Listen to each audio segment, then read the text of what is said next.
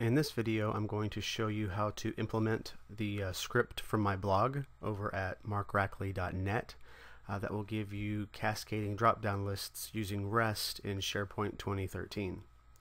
Here we have a form up in SharePoint 2013, and you can see I have a list here of states, and I have it so if you click on a state, it will load that city list with just cities from that state, and this is the functionality we're going to implement. So if I select Arkansas, it just shows cities in Arkansas.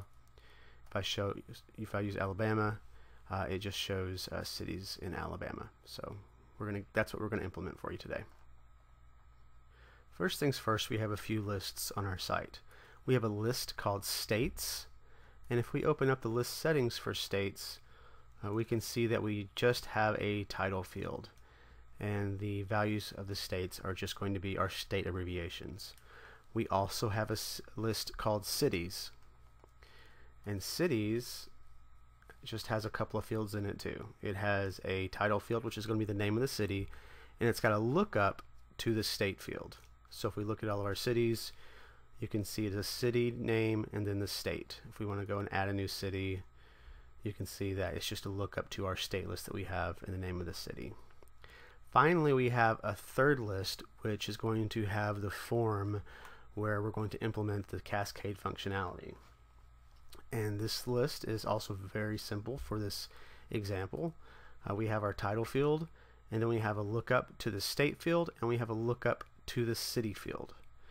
And that's where it's going to get the list of cities and states from. And our script is simply going to make it so when someone selects a state, it only shows the cities for that particular state. And we're going to do that by dropping a script onto the new form of our list here, this cascade list.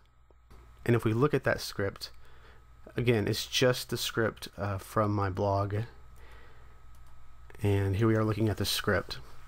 You can see we're calling this function called Hillbilly Cascade, and we need to pass in some parameters to this function so that it knows where to get the values to populate the drop downs with. The first parameter here is going to be the parent form field. This is the field on our new item form that is going to have the parent information, the state information, and that field happens to be the label of state. The child list, this is the list where we're getting all the child information from, where we're getting the city information from for that state. Here we're telling it which field in our cities list are we looking up the value for, which field do we want to populate that drop down list with, and we want to populate it with the title field, which is the name of the city. And now we're telling the script which field on our form holds that list of cities, and that field is the city field.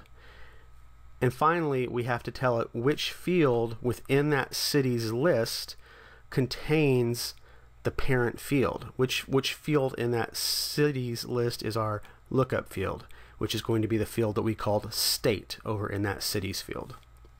And we simply are going to call this function on the document ready, and the script does a couple of things. The first thing it does is it attaches to the change event on the state drop-down list. So then when someone changes the state, it will execute a SharePoint REST query to find the cities for the selected state.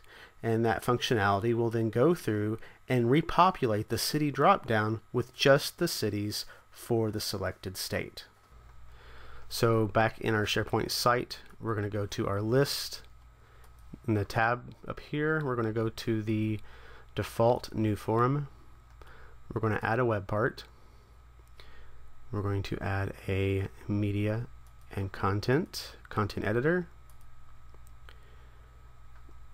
And now we're going to link it to our script, which I've stored in our site assets document library.